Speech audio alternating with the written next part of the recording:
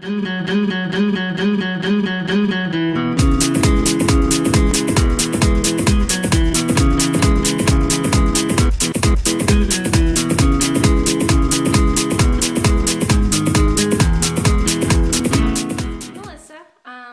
doing one of my Z-Wow workouts today.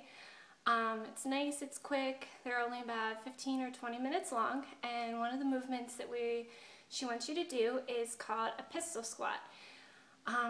Even with me working out a lot and almost every day, I find the pistol squat to be very hard.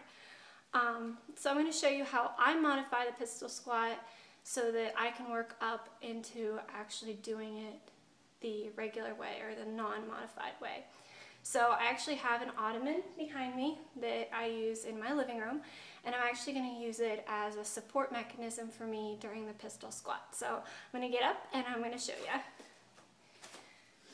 So pretty much I just so my feet are about 6 inches away, my heels are about 6 inches away from the back of it, and I just pick up my foot just like you would doing normal pistol squat. All of the weight is pretty much in the ball to the heel of my foot, and then I just lift my arms out and I sit my hips back just till they touch the ottoman, and then I bring it back up. So my knees never really go past my toes, so most of the weight is mostly in the heel of my foot. It's very hard, even with you doing it on the ottoman.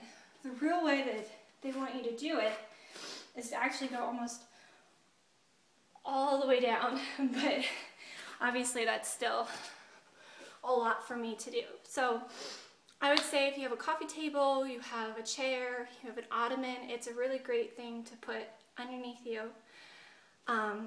as you do one of those. Go ahead and check out the Z-Wow workouts. I really like them. And as you can see, I got my Sweat Pink tank top on, since I'm a Sweat Pink ambassador for fitapproach.com. So you can go over to their website and also check them out there.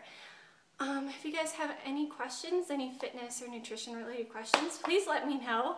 I'm having a lot of fun starting to do vlogs. If you like them, if you don't like them, let me know. Otherwise, I'll check in with you later. Bye guys.